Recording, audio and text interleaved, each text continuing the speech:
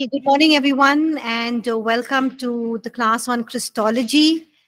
I know it's quite a deep subject that we are learning, deep insights, deep truths, theology, but I hope it's exciting and hope you're learning and you're being benefited from what you are learning. Okay, it's not just kind of becoming knowledge in your head, but it's something that is also helping you to know more about this God that you serve, the God you worship, having deeper insights and just leading you to trust in him more, put your faith more in him. And also it's leading you to praise and, just worship and honor this God who's so great, so infinite, so powerful, but yet so accessible, right? So near to us, even though he's so great and awesome. Like 1 Timothy chapter 6, verse 16, I think says, no, he lives in unapproachable light who no man has seen and can see. But even though he's so great, so awesome, we have access to this God. We can approach him. We can, hear him. We can speak to him. We can, unload our burdens to him. And it's just so wonderful to know that this great God, who's so holy, whose holiness is so great, so unapproachable that he's willing to, relate with us. He's just, he's just so high, but he's so close to us, so present, so accessible. So that's just so wonderful about who God is and how he relates to us as mankind. Okay, so before we continue with chapter 7, the purpose of incarnation, we'll just pause for a word of prayer. Can one of you please lead us in prayer? The students don't have the mic. Okay, so can one of you lead us in prayer, please? Anyone? You want to use the mic? The mic is here. Yeah. Yeah. Can you lead us in prayer, please? Yeah, put it on and lead us in prayer. Okay.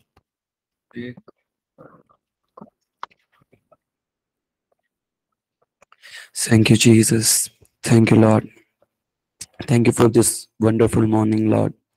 Lord Jesus, I submit all things into your hands, Lord Jesus.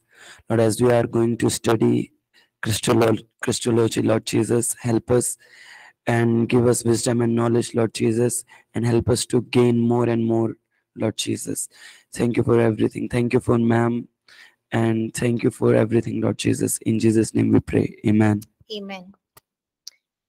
Okay, so in chapter 5, we basically, looked at, trying to understand what incarnation is, how God took on the human form. We examined also the humanity of Christ, and now we will look at the why of the incarnation. Okay, so we look at the why of the incarnation. In chapter 5, we try to understand how Jesus was fully God, how Jesus is fully man, how he is true God, he is true man, and how he lived here on the earth. And when Jesus became a man, we saw that he did not cease to be eternally God. He was fully God, was fully man. Okay, but we see that this eternal God, took on the fullness of humanity. Okay, very important to say that the eternal God took on the fullness of humanity, not just part of humanity to do his work, but he took on the fullness of humanity, which means in body, spirit, and soul, he was fully human. And also we see in the way that he was born into this world, he was through the natural conception, the conception, not the natural conception, but conception, natural birth, and growing up and becoming a man, and the things that he did. Okay, so even as he became fully man, he was also fully deity, he was fully God, but he limited himself in the manifestations of his divinity. Okay, which means that he ceased to, or he refrained from exercising or expressing his omnipotence, his omniscience, and his omnipresence. So it was not that he did not have that in him, he had it, but he refrained, or he stopped, or he ceased, or he stopped from using it. And we see that he took on the weaknesses and the frailties of the human flesh, okay, or the human body, or human being. And then we also looked at the 7 steps of incarnation. Which chapter do we find the 7 steps of the incarnation in? Philippians? 7 steps of incarnation, which chapter? Philippians chapter 2, verses 6 to 8. So in that we saw the 7 steps of incarnation, very, very important. We saw that Christ was in the form of God. He was equal with God, but he did not consider it robbery to be equal with God. Okay. And he made himself of no reputation. He took on the form of a bond servant. He came in the likeness of man, and he was found in the appearance as a man. Okay. So we see that, even though he refrained from exercising or expressing his omniscience, his omnipotence, and his omnipresence, but we see, what did he willingly give up? What did he willingly give up in his deity? His sonship glory, not his sonship glory, he took on the sonship glory, but he gave up the glory of deity of God. Why did he give up the deity of God?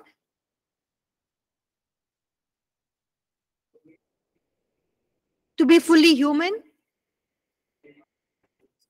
To be an example for us? To give us a sonship glory, okay? If he had his glory as deity, what would have happened? We could not approach him, we could not access him, we could not touch, see. We can hear him, but we can't touch, see, and just have a tangible experience of the presence of God in the human form. Okay. And also, what does it mean? He did not consider it robbery to be equal with God. Means what?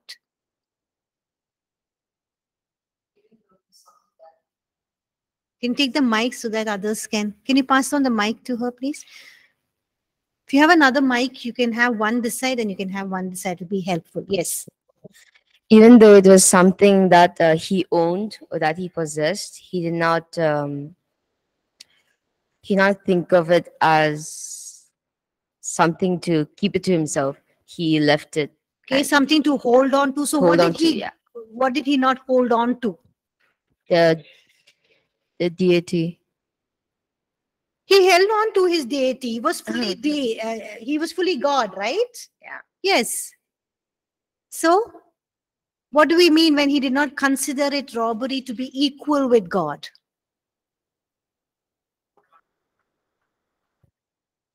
He did not hold on to his glorious estate, and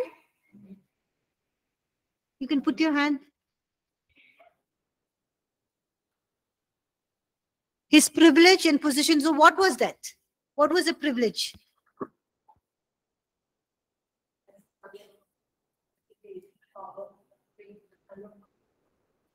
What did he not consider it robbery to be equal with God? What did he give up? He condescended, right? What did he came down in rank and dignity. How was he not equal with God in terms of receiving honor and worship? Remember? Okay. He did not seek to be honored and worshipped as God. So that is what it means. He did not consider it robbery to be equal with God. Okay, very important. You can write down, it's in your notes, but you can make this point, He did not, he came down in rank or dignity. He did not consider to be honored or worshipped as God. Okay.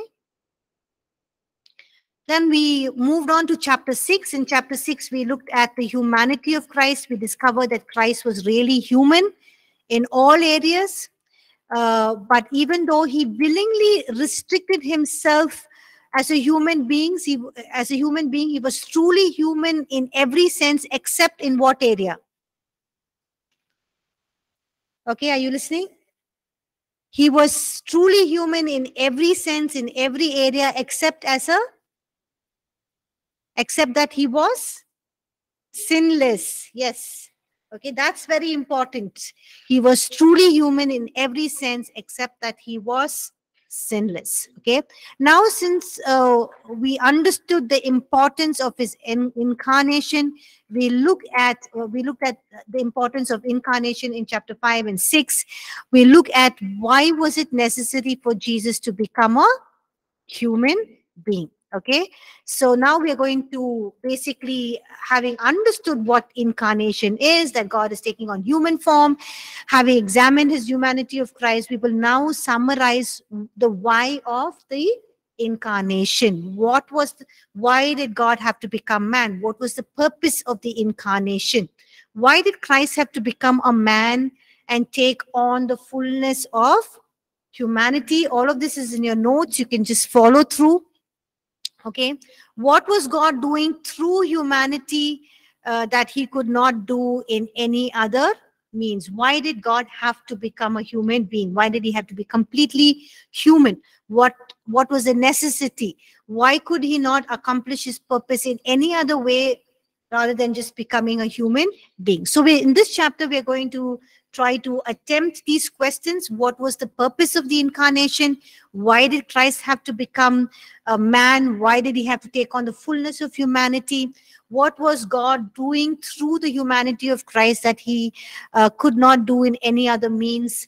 Okay, so in this chapter, we're going to attempt to answer these questions, and we're going to answer these questions by looking or studying scripture passages like we have been doing for the other chapters. Because when we study any doctrine, we always have to study the doctrine in the light of scripture from Genesis right up till Revelation. Look at what each of them are telling, and in the entirety of scripture, we try to come to conclusions or draw our conclusions in the light of the entire scripture, and not base our doctrines or our understanding about sin, salvation, Holy Spirit, angels, God, Trinity, based on just one scripture passage. Okay, so we're going to look at various scripture passages. The first one is Hebrews chapter 1, verses 1 and 2. So can somebody please read Hebrews chapter 1, verses 1 and 2?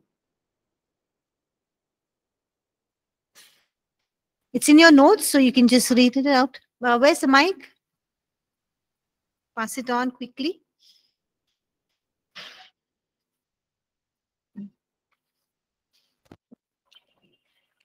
Hebrews chapter 1, verse 1 and 2. God, who is at various times and in various ways spoke in time past to the fathers by the prophets, has in these last days spoken to us by his Son, whom he has appointed heir of all things, through whom also he made the worlds. Thank you. So in the past, that's talking about the Old Testament, talking, to the fathers. How did, God spoke through the prophets, okay? And they spoke what God told them. They told it to the people, thus says the Lord. And, they told the people what God had spoken to them. So in the past, God spoke through the prophets, okay? He communicated his message, whatever he wanted to say to the people. He communicated it through the prophets. But in the fullness of time, in the Kairos time, in God's appointed time, God sent his Son, and he spoke his word or communicated what he wanted to say through his Son, who is the word. Okay, so everything that God wanted to say, his final revelation, everything he wanted to communicate to man, he has spoken or said or has made known through the person and the work of Jesus Christ. So Jesus Christ is God's final and complete revelation to mankind. So in the incarnation of Jesus, we see God's final and complete revelation or whatever God wanted to communicate to man is seen in Jesus's incarnation. So incarnation is basically also God speaking to man, to human beings,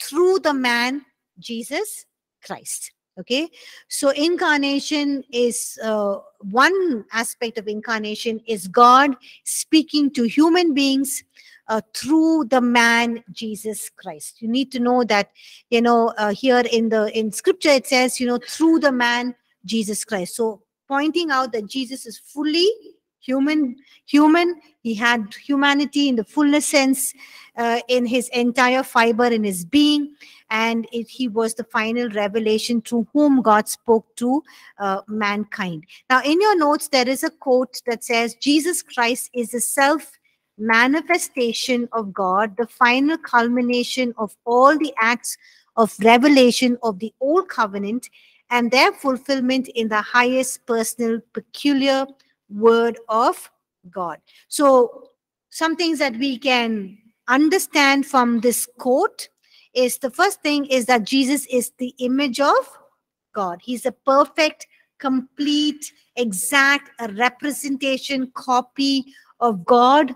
He's the exact, complete, perfect copy or representation of the nature of God, or what God is really like. Okay, so in the incarnation, we have the complete revelation of the living God. We are able to understand God. We are able to understand his ways, his nature, his characteristic, his way of doing things.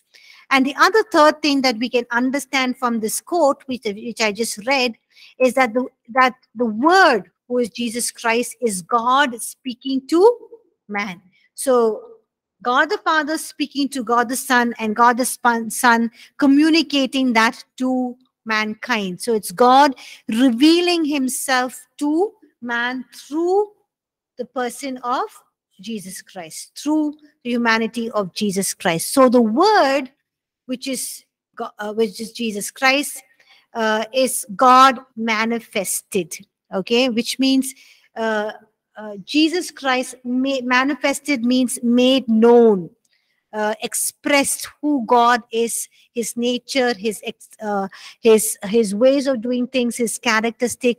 Everything is revealed in the person of Jesus Christ, and it's not something that we can't see or can't experience, but it's something that's manifest. It's something that is expressed, and that is why God became man, so that he can express who God is.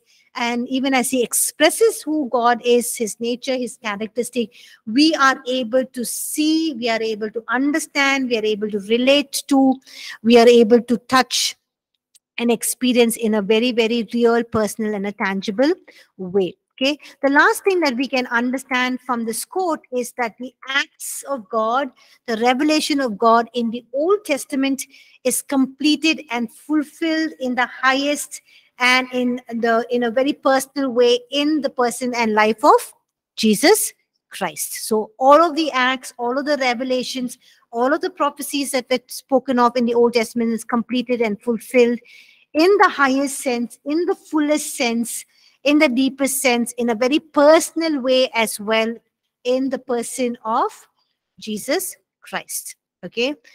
The next point is that, how, when we're trying to understand or answer these questions about the purpose of incarnation, why God had to become man, why had to take on the fullness of humanity, what was God doing through humanity of Christ that he could not do in any other means. The first thing is that, through incarnation or through Christ's humanity, God's fullest revelation could be seen, revealed, expressed to mankind, because Jesus became human. The second thing is that, Jesus was the only one who could reveal the Father in the fullest sense to us as human beings, and who we can see and understand and perceive and know, is because he's the only one who was in the bosom of the Father. Now, what does it mean when we read in Scripture that he's on the bosom of the Father?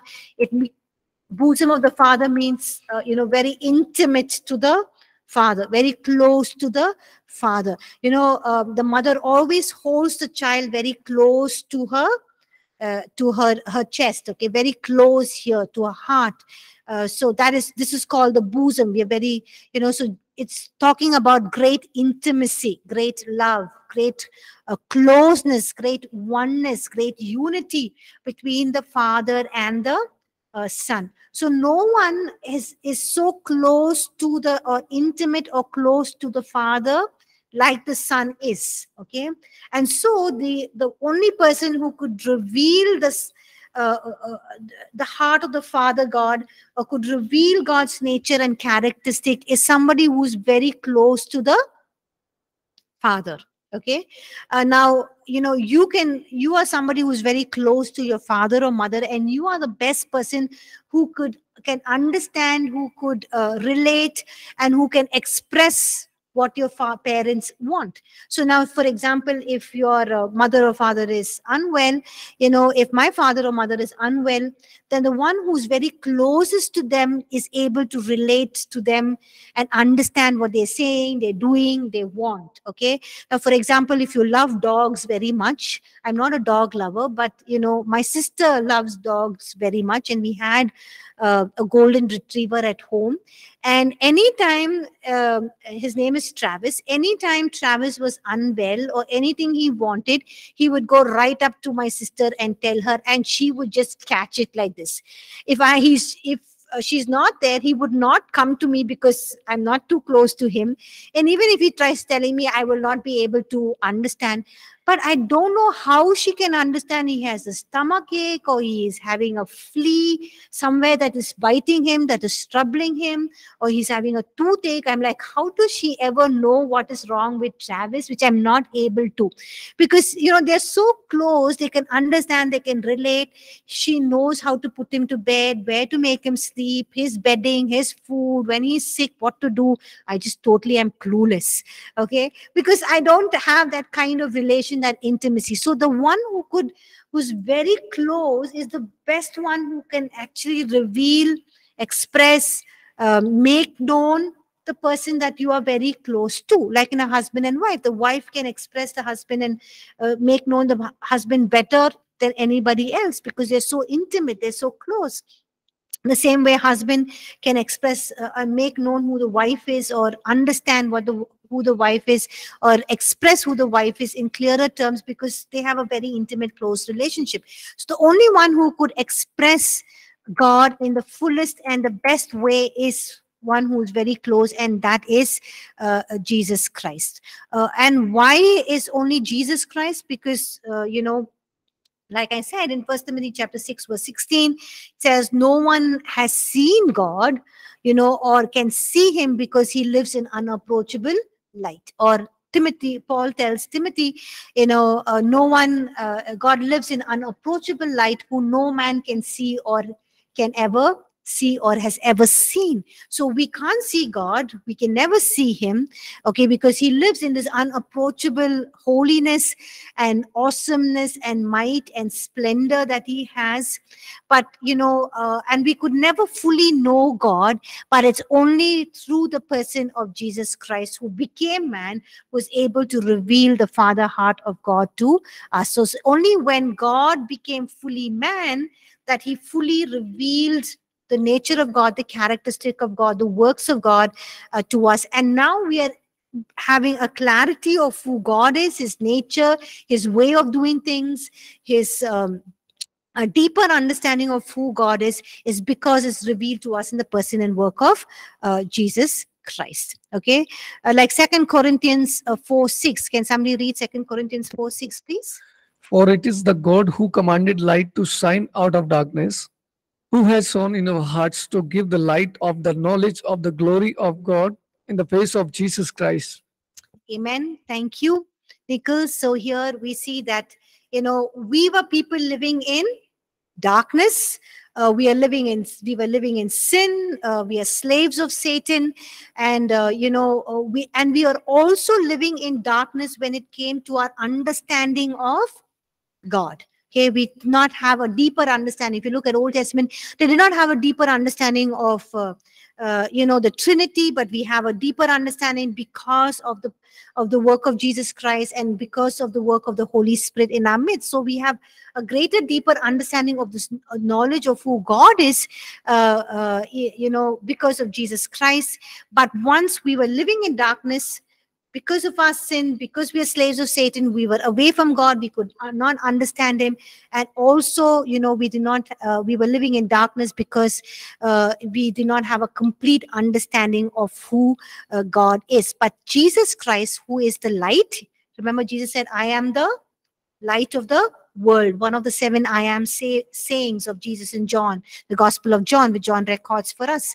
And Jesus is the light, and he brought about light in the way of us understanding or giving us a knowledge of who God is. His way of doing things also gives us a better understanding of the knowledge of God's glory, what it means of his manifest glorious presence. So in the incarnation, the Son of God, who is intimately one with the Father, one in the bosom of the Father, like we read in John chapter 1, verse 18. Okay, where John introduces Jesus as the Word, and he says, we have seen him full of grace and truth, one who was in the bosom of the Father, who came to reveal the Father, to declare the Father to us, reveal the glory of the Father to us, as we read in John chapter 1, verse 18. So the bosom of the Father means somebody who was very intimate, very close, and that was who was that? That is Jesus Christ,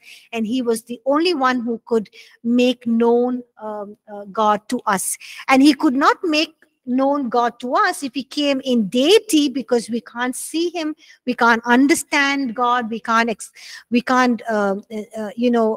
express or understand or even experience his tangible presence. If he came as deity, if he came as God, that is why he came fully as a human being. He was fully God, fully human, but as fully human, we could, see, touch, have that close relationship with him and understand who God is. Okay. So John chapter 1, verse 18, which says, no one has seen God at any time, but the only begotten Son, who's in the bosom of the Father, has declared him. So there's no one else who's qualified to reveal the Father to us. There's no one who's more intimately one with the Father, not even any angelic being. That is why God could not send any angel. Okay, no one had this honor excepting the Son, and hence it was only the Son who could come and become fully human and reveal the Father heart of God to us. So if somebody asks you a question, why did God have to become man? Why couldn't he choose some other human being? Why could he choose some angel? Then you know this how to answer it. Okay, John chapter 1, verse 18. Okay, and explain the bosom of the Father. Okay, the other thing is, why was it important for God to become man? Why was it incarnation important? Why did God have to take on the fullness of humanity? The third point is that, because he could suffer in the flesh.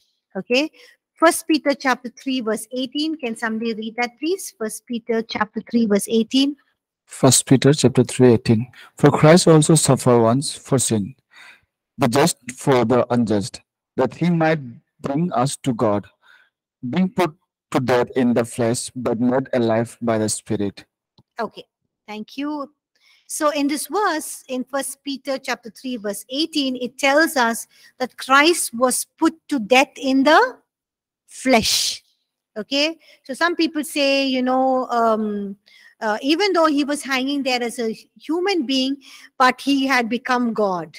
So he did not really go through all of those pain and that suffering and all of those things, because look at him, if any human being would have gone through, they wouldn't have lasted, or they wouldn't have been able to endure it and all of that. So it was just human form, but he was, he transformed into being God at that moment. But here we see that for Christ also suffered for the sins. He was put to death in the flesh. Very important scripture passage. Okay, so it was not that he suffered as or he was crucified as being deity. We could not do that to deity. We could not do that to God, because if he was God, we could not even touch him, right? Because and we could not, we wouldn't be able to even see him. Okay, because he's God. He's lives in unapproachable light. No man can even touch him, can even leave alone see him, touch him also.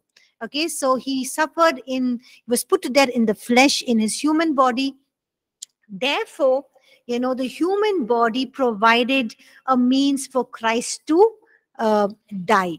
So the reason why God became man, another reason is so that he could suffer for us, take on the sins of the humankind, die in our place, and defeat sin and defeat death and Satan on the cross. And for that, he had to be fully human, so that he can identify with us, so that he can take upon the sins of the mankind upon himself. Now, if he was God, if he was deity, he could not take on the sins of the entire human kind on himself, because God is holy. Sin cannot come near him. Sin cannot even touch him. So if he had to take on the sins of the entire human race, that means he can't be deity, he has to be man. Okay, so he came as fully man so that he could take on the sins. And also, what is the consequence of sin? Death. So he had to die in our place so that he can, do away with sin, do away with death, break the power of sin, break the power of death, and also, defeat Satan on the cross. Yes, Chira, you have a question? And just now we read like John 1:18, right? No one seen God at any time. It means like no angels, no one can sin, including angels also, or Yeah, when it says no one, it means no one.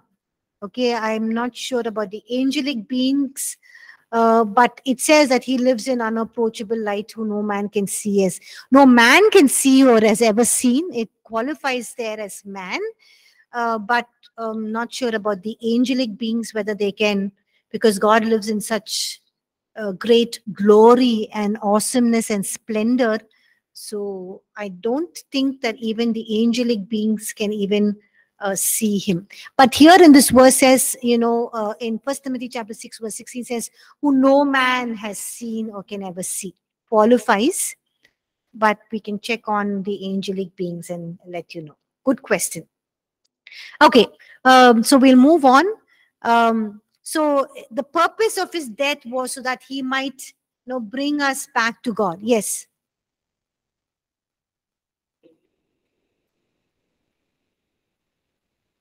Yes. Yes.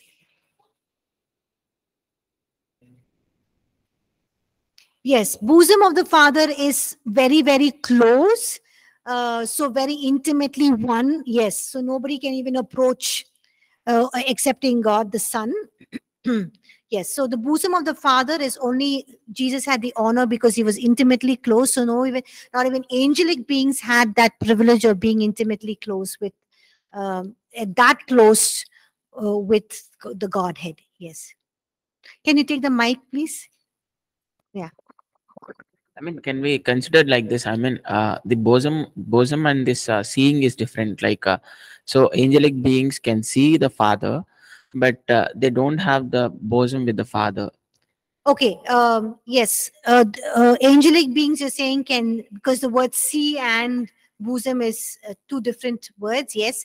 But I'm also don't have much clarity whether angels can see. But of course, they receive orders from God. But I don't think they can see. That is what I think. But I can just back it up with scripture verse and give you that. Answer that question. Okay. So it was through his death that he accomplished so many things. One of the things that he accomplished through his death was that we could be made blameless and without guilt. So when he took upon the sins of the entire mankind, it was one way that, he could do away with sin, break the power of sin, and we could be blameless, which means without fault, without sin, without guilt. And it was through his death that we could, be presented holy and blameless, without any accusation, without any guilt before God the Father. Okay, so one thing that Christ accomplished through his death, as being fully human, was so that we could be blameless, so that we have access before God, we can be presented before God blameless, holy, without any accusations, without any guilt. Okay, and it was also because of his death that we have been reconciled back to God. What does being reconciled mean? Forgiven, come together. Yes, it's basically our relationship with God was severed. We were far away from him. Our relationship with him has broken. Fellowship with him is broken because of sin. But once Jesus died on the cross, he not only pronounced us blameless and holy before the Father and guiltless, free from sin, but also through his death, we've been reconciled back to God. That means we have access back to God. We can relate to God. We can approach his throne of grace freely. We are friends with him. We are sons, daughters of God. We can relate to him. We can hear him speak to us, as it says as we read in 2 Corinthians chapter 5, verses 18 and 19. Can somebody read that, please? Now all things are of God, who has reconciled us to himself through Jesus Christ, and has given us the ministry of reconciliation. That is, that God was in Christ reconciling the world to himself, not imputing their trespass to them, and has committed to us the word of reconciliation. Amen. Thank you. So here he's saying that, God has reconciled us back to himself. The very purpose that God created us was for what? Why did he create Adam? To have a relationship, a fellowship with Adam. But when that was broken because of sin, God, through time past, tried various means of reconciling himself back with mankind, bringing mankind back to himself. But then in the fullness of time, he sent his son, and who died on the cross, and through Jesus' death on the cross, he reconciled us back to God. So now we are no longer strangers. We are no longer enemies of God. We are now friends, sons, daughters of God. We have that access and that fellowship. So it was God who was reconciling the world to himself through Jesus Christ. So God was not holding on to the sins of the world or sins of the people against them. Why? Because the sins of the world or the sins of the people was fully paid. It was a done, completed thing because of what Jesus did on the cross. And because the payment was made, the penalty for sin was paid once for all, complete, God was able to reconcile the world back to himself. And so through Jesus Christ, God has reconciled us back to himself, and also that we have been reconciled back to God. That means we have been brought together to God. We are close to God. We have this intimate relationship, this oneness, and that is why we can call him Abba. Okay, not just like Father in the Old Testament. They knew God as a Father, but it was a very different understanding of the Father, a Father who was strict, a Father who would, punish them. Sin was dealt with there and there itself. A Father who was strict, was Father who was authoritative, supreme, sovereign. But the Father heart of God that Jesus revealed was is Abba. Abba is a more very intimate, close, relationship that one can have with their Father. So it's not here that a father is sovereign, one who punishes sin, one who is, there's curse pronounced when sin is done. But here, sin has been dealt with. So here we have a God who is, loving, gracious, compassionate, merciful, slow to anger, abounding in love, and forgiving. Okay, so that is the different concept of God, of the Father heart of God, that Jesus came to reveal to us, that he is a Abba Father who can be very close, and all of these attributes of God. Look at what Colossians chapter 1 verses 21 and 22 say. Can somebody read that, please? And you who once were alienated and enemies in your mind by wicked works, yet now he has reconciled in the body of his flesh through death, to present you holy and blameless and above reproach in his sight. Amen. So thank you. And in this verses in Colossians chapter 1 verses 21 and 22, we see how we were enemies of God. We were alienated. Alienated means what? Aliens means you're far away. We just didn't know about God, just totally separated. There was a huge gap. Okay, we are enemies of God in our minds, but yet now we have been reconciled back to God. And how we've been reconciled to God? In the body of his flesh. Again, talking about the humanity of God, Jesus Christ, through his death. And through his death, he presented us holy and blameless, beyond reproach in his sight, and also that we have been reconciled to God. So another purpose of incarnation was, so that there was a body that was provided. Through this body, God was able to deal with sin, death, and Satan. And it was, somebody who identified with the human race, somebody who could take on the sins of the human race or mankind, and could die in our place.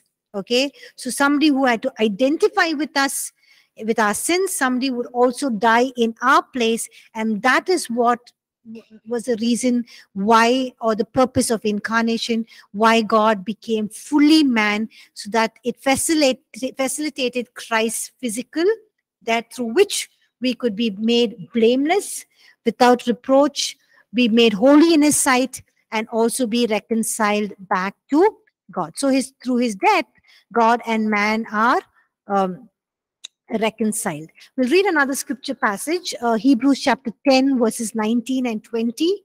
Can somebody read that, please? Hebrews chapter 10, 19 and 20.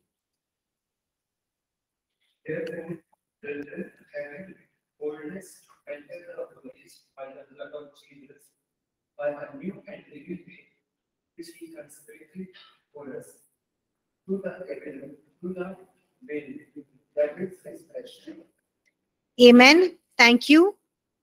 So here we see that, through Jesus' death on the cross, when Jesus died, remember the curtain of the temple that separated the holy from the Holy of Holies.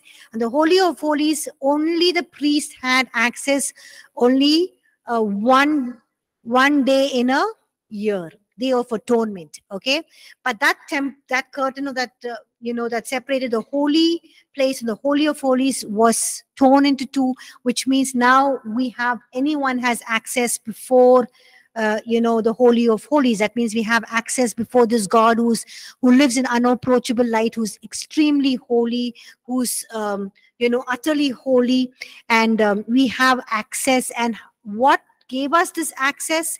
It says, and what gave us this confidence to go enter this Holy of Holies? It's because of the blood of Jesus Christ. Now look at how the writer of Hebrews very beautifully puts it. Even when the high priest used to enter the Holy of Holies on the Day of Atonement, that is one day in the year, he would go, enter that curtain and go into the Holy of Holies. He would have actually sacrificed a bull for himself. We'll study that, for his own sins, and also would have sacrificed the goat for the sins of the entire Israelite nation community. And he would take that blood of that bull which he made as a sacrifice for his sins, and as for the goat which he made for the sacrifice of the sins of the entire Israel community. He would take that blood and he would sprinkle it on the Ark of the Covenant, which is, the mercy seat. Now we have the Ark of the Covenant that is placed in the Holy of Holies, and on the cover of the Ark of the Covenant are two cherubims, two angels with their wings, covered like this. And in between that is the mercy seat where God would come and relate to man. Just imagine this holy God, who lives in unapproachable holiness and greatness and light. He would actually come, and this high priest, man who is sinful, would have access to, not see God, because he would come in his great awesomeness and glory and light, but would be able to speak and hear God in a very tangible, in a very real way. So for that to happen, and for the high priest not to fall down dead because of his sin, he would sprinkle that blood on that mercy seat, and also would sprinkle the blood of the goat that represented the sins of the son, and the sins would be atoned for, and God would come and meet man, and God would, man would have access to God. And so beautifully, the writer of Hebrews pictures this whole thing, and he brings in what Jesus did on the cross, and he says his blood was sprinkled for us, shed for us, and by a new living way, which is, he's talking about the new covenant. By the new covenant, we have access to God without any sacrifice, because Jesus made the full, sufficient, perfect sacrifice, and says he opened the curtain for us. And so beautifully, the writer of Hebrews says this curtain is actually his body. I mean, amazing way, the Holy Spirit leads, and he writes, he says, the curtain is torn, but this curtain is not just that physical curtain, but it is the body of Christ that was broken in, and shed for the blood that was shed for us, so that we have access. And aren't you excited that, we have access? We can approach this holy God, this great, awesome, mighty God, because of what Jesus did for us on the cross. We can hear him speak. We can receive answers for our problems, challenges, difficulties. We can share our burdens with him. He counsels us. He helps us. We don't need any counselor. We don't need anybody we can go to. We can just go to God. We have this great access to the work of the Holy Spirit, to God, to him. Hearing him speak to us is because of what Jesus did on the cross. So because of Jesus' death, we have this boldness to go before God in a new and living way. Isn't that amazing? So every time you go on your knees or you spend time in prayer, don't take that prayer time very, very lightly. Honor that, because you are in the presence of the holy God. We need to honor that. We know that, we have access to this God who's hearing us speak, which the Old Testament people did not have. And we are going to hear him speak. It's because of what Jesus did. So, just live in that great sense of awe and respect to what Jesus has done on the cross, and what access we have and what grace we have. Make use of the spiritual gifts, the spiritual inheritance that you have received because of what Jesus has done, and your faith in and belief in what Jesus has completed on the cross. Okay, we'll stop here, and we'll meet after the break. After break, we'll take any questions or doubts that you have. Okay, thank you, everyone. We'll see you after the break.